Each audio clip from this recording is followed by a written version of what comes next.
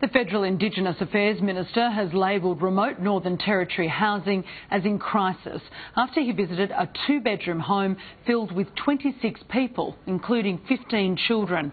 After Senator Nigel Scullion raised the alarm, a local housing group offered the extended family a four-bedroom home. But the NT government remains silent on the overcrowding crisis, as Sky News Indigenous Affairs reporter Dan Borsha filed this exclusive report.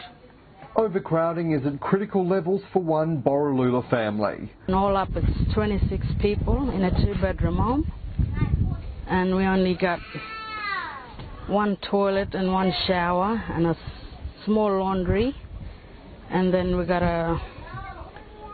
only small dining area and a small kitchen to cook up a meal for 26 people. Penelope says they're mostly extended family who she can't turn away. Yeah, it's really hard living in it. The Northern Territory's housing crisis in remote Indigenous communities is clearly seen here in this town camp on the outskirts of Borroloola. It remains a crisis.